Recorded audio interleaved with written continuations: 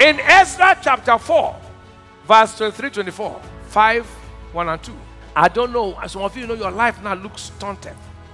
No progress, no shifting, one level, but there will be change. The work of a prophet to help you is not to do physical things, it's to speak over your life. Ooh. What am I doing now? I am helping you. What am I doing? Do you believe it? Do you believe it? This is the last day you'll be at the same spot. I command whatever sat on your destiny broken now. I hear God as a man hears his friend is telling me to minister somewhere. Touch the key. I decree, if they could not stop Jesus from coming out of the grave, all the demons could not stop him.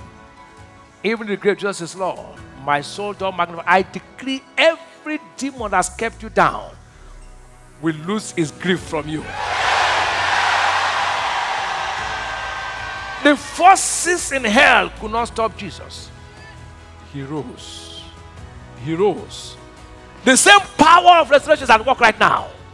All the force that sat on you to bring you down, they will clear for you to rise. In the name of Jesus. Everything that made your family to stand still is breaking out for you to go forward.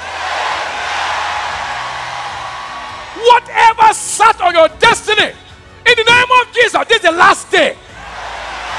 You will rise in the name of Jesus. You will rise in the name of Jesus. You will rise in the name of Jesus.